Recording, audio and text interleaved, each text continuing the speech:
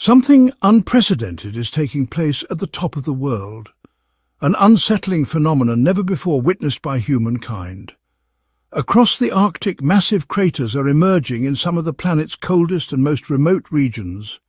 It began in the Yamal Peninsula of northern Russia, but similar formations are now appearing throughout the Arctic landscape, leaving scientists both astonished and alarmed. At first glance, these gaping voids appear to resemble ordinary sinkholes. Those sudden depressions in the ground are caused by water erosion or subsurface collapse, but these Arctic craters defy that explanation. Unlike sinkholes, which typically feature sunken centres and smooth rims, these craters possess elevated edges and scattered debris. Rocks and chunks of ice have been launched hundreds of metres from the blast zone, indicating a powerful force more akin to an explosion than a simple collapse. There is no evidence of meteorite impacts, ruling out extraterrestrial causes. What scientists are left with is both fascinating and deeply troubling, a natural detonation from within the Earth itself. Upon closer examination of these craters, researchers made a chilling discovery. High concentrations of methane gas were detected in the air and water at the bottom. But this methane wasn't leaking from conventional natural gas reserves. Instead, it was being released from something far more ancient and volatile, something long entombed beneath the Arctic's frozen skin. The root of this mystery lies in the thawing of permafrost, vast stretches of ground that have remained frozen for tens of thousands of years. Permafrost isn't just frozen soil, it's Earth's cryogenic vault, preserving millennia-old remnants of life. Plants, animals and enormous stores of carbon. Spanning about a quarter of the northern hemisphere's land surface, permafrost blankets areas such as Siberia, Alaska and northern Canada, regions within the Arctic Circle that have, until recently, served as stable ground. But climate change, driven by human activity, burning fossil fuels, deforestation and rising global temperatures, is disrupting this fragile equilibrium. As the atmosphere warms, permafrost begins to thaw, and with it comes the release of methane, a greenhouse gas over 80 times more potent than carbon dioxide over a 20-year period. What's unfolding is the realization of a long-feared scenario, a feedback loop where warming leads to thawing, which releases methane, which in turn accelerates warming. Deep within the permafrost, ancient gases are building up pressure until the ground can no longer contain them. The result? Explosive bursts that rip open the tundra with terrifying force. Inside tunnels dug into the permafrost, such as Alaska's Fox Tunnel, scientists walk through corridors of suspended history. Frozen green plants preserved since the last ice age still hold their chlorophyll. Bones of woolly mammoths and steppe bison remain untouched by decay. These relics offer not just a glimpse into prehistoric life, but also a stark warning of what's being unleashed as the Arctic thaws. Though the permafrost may seem inert, it breathes. Each summer, its topmost layer, known as the active layer, thaws and then refreezes in winter. This natural rhythm has sustained Arctic ecosystems for thousands of years. Typically, the active layer is only 30 to 200 centimeters thick, but beneath it lies permafrost that can reach depths of over 1,500 meters, stretching far beyond isolated wilderness into the very foundations of northern towns and cities. Entire communities have built their lives atop this seemingly unshakable ground. In Alaska alone, nearly 170,000 people reside directly on permafrost. In Russia, entire cities like Yakutsk, home to hundreds of thousands, stand atop this frost-bound terrain. For indigenous peoples, such as the Inupiat, this isn't just geology. It's a deeply rooted relationship with the land. For generations, they have used this frozen ground to their advantage, carving out subterranean ice cellars to preserve whale meat and other vital food sources. It is a way of life forged in harmony with the frozen earth. But that relationship is now under unprecedented threat. Within the span of a single lifetime, the enduring stability of permafrost is vanishing. What was once thought to be a permanent feature of the Arctic landscape is now thawing at an accelerating pace, releasing not just water, but ancient secrets and looming dangers, long locked beneath the surface. The massive craters of Russia's Yamal Peninsula were among the first stunning signs of this awakening, but they are far from the only ones. In northern Alaska, A frozen lake offers a more subtle yet equally alarming clue. Beneath its surface, stacked bubbles trapped in ice resemble frozen coins, silent evidence of methane rising from below. When researchers pierce these frozen bubbles and ignite them, they erupt into jets of flame shooting several feet into the air. It's not just a visual spectacle, it's a warning. Sonar scans of the lakebed reveal towering Thaw chimneys, vertical tunnels of unfrozen earth stretching hundreds of feet deep. These openings create direct conduits through which ancient methane escapes to the surface. Chemical analysis confirms that this gas isn't just from recently thawed organic material. Much of it is fossil methane, sealed beneath the permafrost for millions of years until now. The numbers are staggering. Scientists estimate that approximately 1.3 trillion tons of methane lie beneath the Arctic, a figure nearly 250 times greater than the total methane currently in Earth's atmosphere. As the permafrost thaws, it develops a complex network of cracks, voids and channels, highways for greenhouse gases that had long been safely buried to now surge skyward. Yet, despite the magnitude of this threat, many current climate models fail to fully account for this unfolding development. This oversight introduces a dangerous blind spot in projections of future climate scenarios. Across the Arctic, average temperatures have risen by over 3 degrees Celsius in just a few decades, more than twice the global average. Some regions are warming so rapidly that thaw rates expected by century's end are already being recorded today. Since the mid-1970s, permafrost melt rates have doubled in certain areas.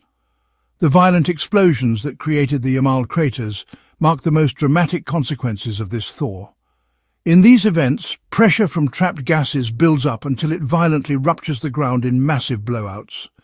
Since 2014, scientists have documented at least 8 of these craters, each forming during unusually warm periods. Permafrost holds an astonishing one. 500 billion metric tons of carbon, nearly double the amount currently circulating in Earth's atmosphere. To put this in perspective, all of humanity's carbon emissions since the onset of the industrial era total approximately 410 billion metric tons. This ancient carbon reserve, now at risk of being unleashed, is more than triple that amount. The reason for such vast carbon storage lies in the unique environmental dynamics of the Arctic. In temperate and tropical regions, dead plants and animals decompose rapidly, returning carbon to the air. But in the polar north, the intense cold halts this natural decay. Before microbes can complete the decomposition process, freezing temperatures preserve organic matter in the soil. Over thousands of years, this repeating cycle buried immense quantities of partially decomposed material under the permafrost. However, as global temperatures climb, this once stable carbon vault is beginning to crack open. Thawing ground reactivates dormant microbes, which immediately resume breaking down the ancient organic matter. In oxygen-rich conditions, they emit carbon dioxide. In water-saturated environments like wetlands and thaw lakes, the result is methane, a greenhouse gas far more potent in the short term. What was once a carbon sink, an area that absorbs more carbon than it emits, is rapidly transforming into a major source of greenhouse gases. Recent measurements from northern Alaska show a startling increase of more than 70% in carbon dioxide emissions since the mid-1970s.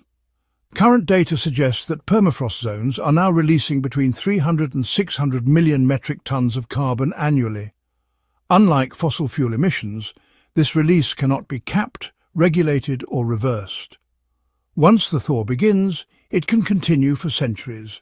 This unfolding crisis may already be skewing climate projections. Many global carbon budgets and climate models have yet to fully incorporate the scale and longevity of permafrost carbon emissions, meaning humanity may be underestimating the speed and severity of climate change. What makes this situation particularly alarming is the runaway nature of what's known as the permafrost carbon feedback loop. As Earth warms, permafrost thaws, releasing more methane and carbon dioxide, which then trap even more heat in the atmosphere. That additional heat causes further thawing, intensifying the cycle. Methane's role in this loop is especially dangerous. It is roughly 25 times more effective at trapping heat than carbon dioxide over a century and 84 times more potent over a 20-year period. Although methane lingers in the atmosphere for a shorter time than CO2, its impact during that window is devastating. This feedback isn't just theoretical, it's transforming the Arctic landscape before scientists' eyes. As frozen ground collapses in a phenomenon called thermokarst, the land sinks, forming ponds and lakes. These dark-surfaced water bodies absorb more solar energy than the surrounding tundra, accelerating the thawing of permafrost, both beneath and around them. A haunting example of this chain reaction can be found in Batagayka, Siberia. In the 1960s, a narrow strip of forest was cleared to build a simple road. The exposed ground began to thaw, triggering the collapse of the underlying permafrost. The resulting slump dragged more trees into the pit, exposing more frozen ground. What began as a minor land disturbance has since evolved into a massive gash in the earth, a stark monument to a feedback loop gaining momentum. What began as a seemingly minor disturbance caused by human activity has evolved into a vast and expanding crater, nearly 300 feet deep and half a mile across, with no signs of slowing down. Scientists are now working urgently to account for the compounding effects of permafrost thaw in climate models. Projections suggest that by the end of this century, emissions from thawing permafrost alone could rival those of a major industrialized nation. Some estimates warn that these emissions could consume 25% to 40% of the world's remaining carbon budget to keep global warming under the 2 degrees Celsius threshold. In scientific terms, this trend points towards a tipping point, a stage at which these processes become self-perpetuating, regardless of future human intervention. It took tens of thousands of years for thick layers of ice and organic material to become locked into the ground. Now, with rising global temperatures, that ancient ice is rapidly disappearing. Restoring it would require timescales far beyond human reach. For humanity, this marks an irreversible shift. While the broader threat of permafrost thaw centers on the global release of greenhouse gases, Arctic communities are already grappling with the immediate consequences beneath their feet. In regions that have long relied on the frozen ground as a stable foundation, that reliability is vanishing. Infrastructure is buckling under the strain. Homes supported by wooden stilts are tilting as the earth subsides unevenly, roads fracture and warp, and water and sewage systems burst as the ground shifts. In Russian cities such as Norilsk, nearly 60% of buildings are now exhibiting structural damage linked to thawing permafrost. But the fallout extends well beyond physical infrastructure. Indigenous communities which have thrived for generations across these northern territories face existential threats to their culture and way of life. Along Arctic coastlines, the dual forces of melting sea ice and thawing ground have dramatically hastened erosion. Villages once protected by a barrier of frozen earth now find their land disintegrating into the sea. In parts of Alaska, the rate of shoreline retreat has surged from a few feet each year to over 50 feet annually. At least a dozen native communities are now planning full or partial relocations, a process that is not only expensive but also deeply traumatic on a cultural level. The economic consequences are staggering. Damage to infrastructure in Alaska alone could surpass $30 billion by 2050. Across the broader Arctic region, that cost could climb to $300 billion. Yet the loss is not only financial. As permafrost thaws, it releases more than carbon. It also unveils remnants of ancient worlds, many of which have been entombed for millennia. In Siberia, the ground regularly yields the bodies of woolly mammoths, still clad in flesh and fur, astonishingly preserved. But not everything emerging from the thaw is benign. Some relics could pose a danger far greater than imagined. In 2016, on the Yamal Peninsula, home to those enigmatic craters, a deadly anthrax outbreak occurred. A 75-year-old reindeer carcass, long frozen in the permafrost, thawed during an unusually hot summer, releasing anthrax spores that sickened dozens and claimed the life of a child. Permafrost's unique conditions, cold, dark and oxygen-free, make it an ideal environment for preserving microbes and viruses, some of which may date back to prehistoric pandemics. The implications are chilling. Many of these microorganisms predate human settlement in the region, meaning immune systems have never encountered them.